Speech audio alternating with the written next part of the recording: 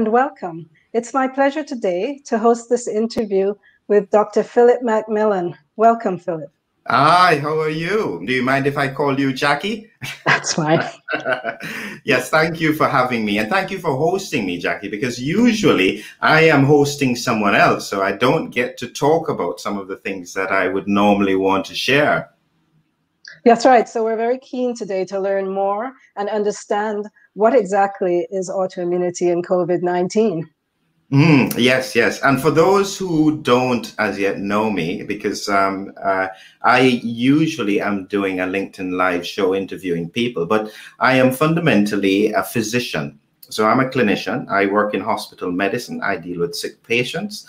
I have been looking at autoimmunity in COVID-19. And prior to that, I've been researching dementia with a unique approach. And just at the point of almost solving the disease, we came across COVID-19. So my approach I then took to look at COVID-19, and this is where it has led me.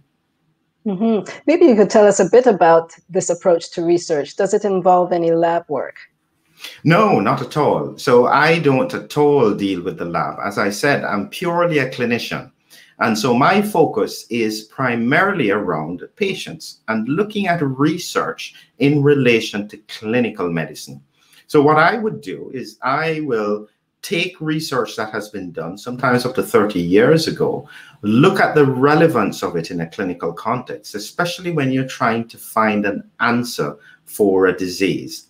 What I try and do is look always for primary pathophysiology.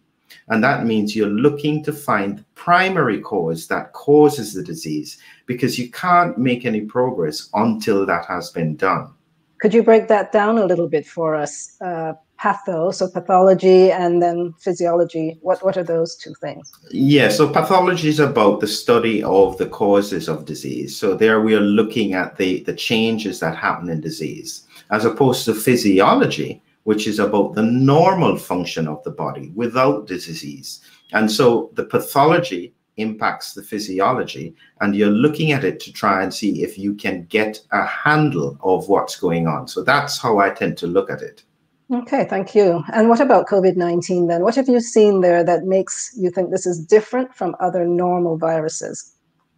Yeah, so as I said, in order to understand the disease, you have to step back sometimes and take a look at some of the patterns that are there in terms of the disease.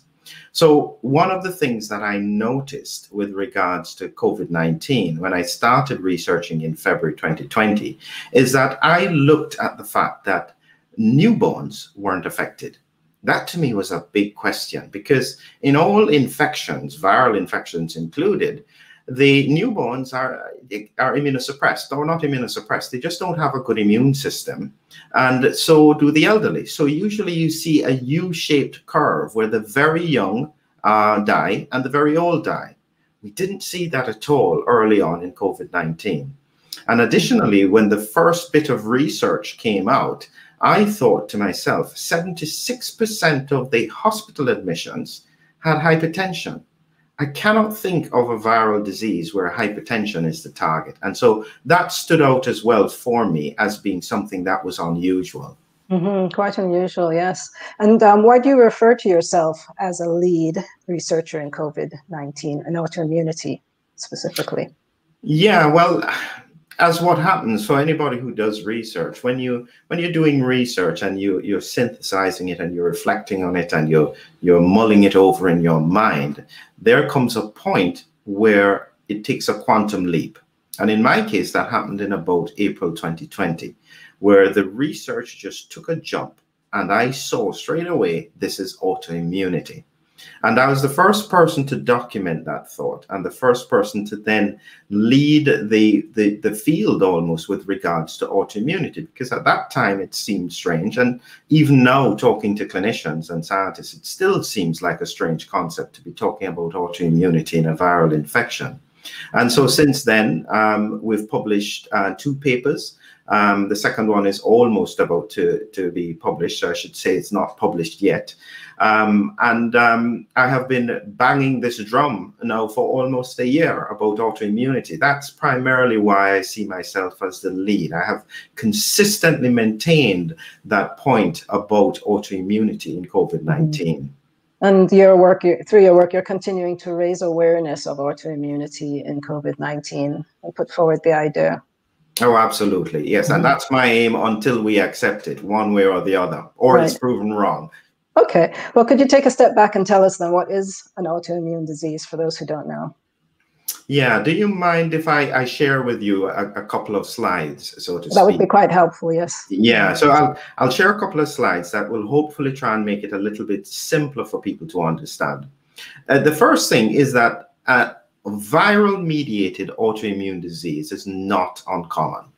So I've got here a picture of some of the diseases, not all. So multiple sclerosis, and in black you have the disease, and underneath you have the virus that caused it. In this one, it could have been Epstein-Barr, it could be CMV, or it could be varicella zoster.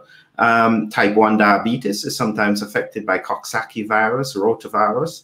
Rheumatoid arthritis, again, could be Epstein-Barr. So this is a pattern that occurs in many, many viral diseases.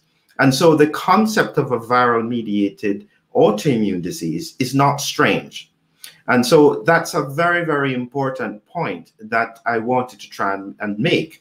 The question is, beyond that, how does it fit with regards to COVID-19? And that was the other part of the question that I had. And as I mentioned before, when we looked at hospitalization, I saw that there was clearly a link with regards to not just age, but some racial groups, and particularly cardiovascular disease, hypertension, heart disease, diabetes, kidney disease, and in young people, especially obesity. That did not fit at all with any kind of viral infection. You know, so this is what I'm saying, is that very early in March, you started to see patterns that didn't quite fit with regards to a viral infection. And so it was important for me to try and get to what I call, which is primary pathophysiology. And in that research, I started with the simple question about how did the virus get into the body? And that was the ACE2 receptor. And for those who need to understand a little bit of biology, just to simplify it, you have here the virus, and the virus tends to have about 15 spike proteins on it. And the spike proteins are where it binds to a receptor to go inside the cell. Because a virus is different from a bacteria in that the virus cannot replicate unless it's inside a cell. So it uses the ACE2 receptor as the entry protein to go inside the cell and then replicate. And that's simply it. In the original SARS in 2003, it also used ACE2. And in the MERS infection, it used another receptor called DPP4. And so that's a pattern with regards to the coronaviruses that have been affecting humankind for this period of time. So ACE2 was the critical piece of the puzzle. Now, at the time, I needed to understand what was the difference with people who had cardiovascular disease. What was it that was different about them that children didn't have? And that's what caused me to start searching for something that was different. And in that process, this is where I came to the concept of serum ACE2.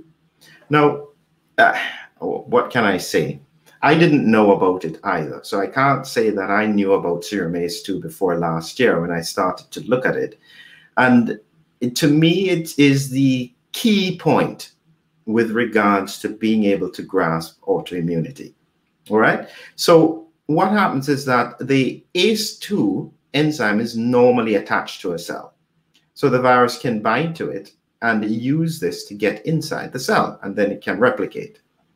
But for some reason, in certain diseases, cardiovascular disease, kidney disease, hypertension, the body uses a special enzyme to clip the ACE2, and it floats in the serum.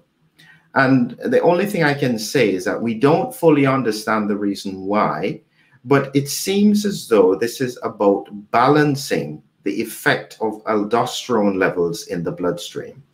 And everything in the body is about balance. And so in the same way that ACE2 balances the effects of ACE, that's angiotensin converting enzyme, another similar enzyme, by balancing angiotensin 2, the serum levels of ACE2 seem to balance something else. And so the body is always doing these balances and counterbalances all the time. And in the context of cardiovascular disease, kidney disease, the serum ACE2 levels rise. So it led me to a very simple question. What impact does that have on the virus? That was effectively it. That was what led me to it. I thought, well, if you have higher levels of serum ACE2 and the virus uses and binds to ACE2, what happens if the virus binds to the serum ACE2? That was really the question. And at the time, there was a consideration to use serum ACE2 as a therapeutic to try and prevent the virus from being able to bind. And so we thought that if you injected recombinant ACE2, it would bind to the virus and stop it from infecting other cells. So it was just a simple question that led me to this thought about autoimmunity. I needed to understand what would happen if the serum ACE2 bound to the virus. And that's where it led me to that principle. Now, all I can say is that it's important to understand just how important serum ACE2 is. And it's probably going to be one of the most important breakthroughs we've had in the past 10 years. So this was from a study in the Lancet just in October last year. So they were doing this study over a number of years looking at comorbidities. And what they found was that the levels of serum or plasma ACE2 were higher in males, so sex was the most important determining factor, ancestry or genetics, East Asians and Africans, and weight, obesity. Diabetes, age, and blood pressure were also contributing factors. And this, to me, stood out as probably one of the most important things to look at. The same people who seem to have a higher risk of infection also had higher levels of serum ACE2.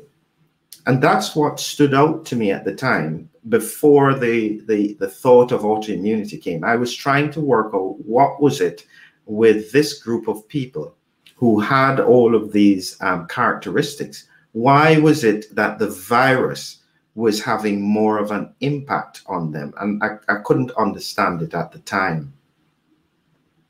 Right, thank you for that. Is there any other research on this topic? Well, there is quite a bit of research. When we were looking at doing the research ourselves in about June last year, we wanted to look for autoantibodies to ACE2.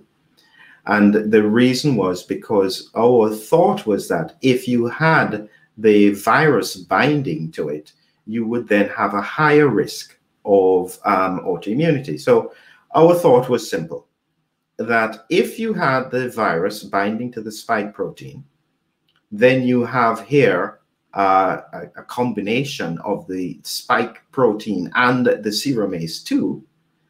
When this gets taken up by the antigen presenting cell, and what these cells do is a white blood cell, they take a protein, they break it up into multiple small pieces, and then they make multiple little antigens for the body to react to and produce antibodies. And so in that context, my question was simple. Well, what happens when this antigen presenting cell eats this combination of virus and ACE2? Will it not make antibodies to the spike protein and ACE2? And that was effectively the thought that led it to the question of autoimmunity. was purely about how in the world is the antigen presenting cell going to be able to differentiate the two of them. Mm-hmm. Very interesting. Thank you.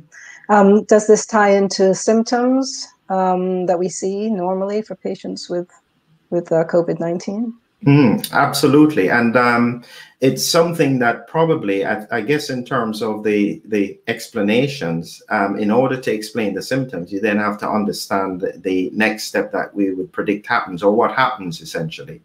So after the macrophage eats it, it will then stimulate multiple plasma B cells to produce antibodies. And if it's producing antibodies that are targeting ACE2, it will then hit the ACE2 on the endothelial cells in the blood vessels, especially in the lung. It will make complexes in the bloodstream, and it will also target the virus. So you have all these antibodies being produced because, as far as the body is concerned, it doesn't know the difference. It's thinking that this ACE2, this serum ACE2, is now a part of the virus. And that's effectively the thought, is that it's looking at serum ACE2 as being a part of the spike protein. And it would effectively, therefore, create antibodies to it as well. Mm-hmm. So this is the huge immune response that the body mounts then. It's based on this reaction. Okay. Thank you very much for that. Yeah. So how about the timeline of symptoms? How does this tie into what we see there? Yes, well, this is one of the interesting things about the virus is when we're looking at our third paper now to look at what we call the molecular steps to lead to autoimmunity. And in the third paper, what we're then trying to see if we can do is that we are then going to be taking on the challenge of trying to see that step that occurs throughout the phases of the disease. The virus is able to avoid detection by the body in the first 5 days. So really, really important thing. From the point of infection to the point of initial symptoms is about, at least earliest about 3, but probably about 5 days. That's when people start to have things like a temperature, they feel a little bit achy and so on. But the virus, based on animal studies, has reached peak replication by about 3 days. So if the virus was going to be causing the symptoms, you would have symptoms very early, probably similar to what you see in an influenza or a cold. Within a day or two, you start having symptoms. You don't see that in COVID-19. When we look at the timeline of the disease, what you see is that at about day 5 after the infection, you start to get some of the symptoms. But you don't end up in hospital until about day 12. You don't end up on ITU until about day 16. And in the context of a disease where it reaches peak viral replication at day 3, that pattern doesn't make any sense. So it can't be the virus that's causing the shortness of breath. It must be something else. And that's where the principle of autoimmunity comes from, because it takes your body about 7 days to start making antibodies. That's the IgM antibodies, the first ones that we produce. And so the IgM antibodies in the context of autoimmunity will then start to damage the lining of the blood vessels in the lungs. And as this damage increases, by about day 12, you start to feel short of breath. When you have a transition at about day 11, where you have the production of IgG antibodies, so that's the long-term antibody that we normally see. So if you have IgG antibodies being produced at that point, the combination of the IgM and IgG then create very severe inflammation. And it leads to what we see in the pathology of microthrombi. So it damages the lining of the blood vessels in the lungs. The lung blood vessels then make more likely that they make little clots. These little clots then block the blood vessels in the lung. That's why people can't breathe. And that's the important piece of the puzzle with the timeline. The timeline for people to get into intensive care at day 16 where we find very low titers of the virus, it suggests that this is all about the immune system going offhand, which is, in my view, purely autoimmunity. Thank you. So tell us how the theory of autoimmunity then can be applied to targeting and treatment of people with COVID-19. Well, this is a bit that is important. This is not just an academic point. So if it was just an academic point, you know, that there's no time frame about it. But this is far more than academics, because what we've found so far is that one of the two therapies that are approved and working are both immunosuppressants. And if that's the case, one of the main one that we use is steroids, simple steroids. Who would have ever thought that steroids could work in a viral infection?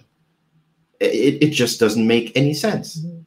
And so the point is that when we understand the disease, it helps us to know how to treat it. So the example would be, if we're looking at this at say, for instance, a systemic lupus with lung involvement, and they've got severe inflammation in the lung, or even there's another condition we call good pasture syndrome, where there are antibodies and white blood cells attacking the lining of the blood vessels in the lung. In order to treat that, you have to use very high dose immunosuppression. And so we are using a standard low dose steroid because we don't understand the disease. In some people, you would then need to use very high doses of steroids with other immunosuppressants in order to settle the inflammation down. And that's why I'm concerned, because I think we have all the tools we need. All the tools that are needed to treat severe patients are at our fingertips if we understand the disease. Yes, you've really made the point as to how important it is to understand the underlying cause, the mechanism by which this disease works, in order to be able to treat it properly. Very important.